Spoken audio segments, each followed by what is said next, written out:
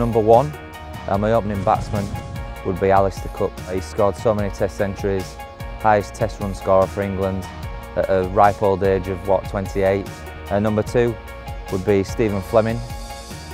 Again, arguably probably one of the best Test captains of his era. Learned a lot from him during my time at Notts. A brilliant left-handed batsman, very flashy and lots of flair and brilliant to watch. My number three, Darren Lehman. Very easy on the eye, and also, you know, generally when he got naught in the first innings, he'd come in the dressing room and he'd say, "Don't worry lads, I'll get 100 in the second innings." I actually can't recall him not scoring 100 in the second innings when he did say that, so, you know, an amazing player. My number four would have to be Joe Root. You know, plays the game how I think the game should be played, with a smile on your face, enjoy what you're doing, and he's going from strength to strength. You know, he could be the number one batsman for many years to come. My number five would be Dave Hussey, brilliant right-handed Australian batsman, brilliant slip fielder, great man to have in the dressing room, very witty, dry sense of humour. My number six, my second dad, Mark Elam, you know, played lots of ODIs for England. Again, I learnt a lot from him, you know, growing up as a young mid-20s, still learning my trade as a bowler, and I learnt a great deal from him, you know, how to play the game.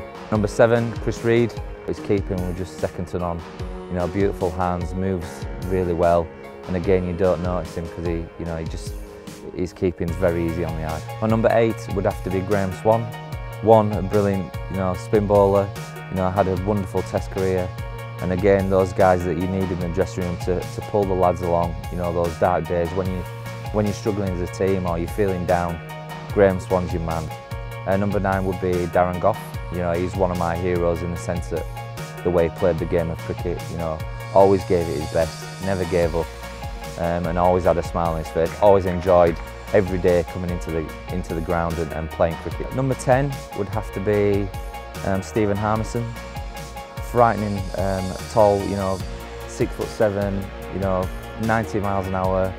On his day, absolutely beautiful to watch, and, you know, very scary to watch as well. And my number 11, tough one. I've got so many bowlers in there, but I would have to say Andre Adams. Just terrorised batsmen with his short run up, a lot quicker than you thought, and just made the ball talk. So everybody, that's my all-time cricketing 11. What's yours going to be?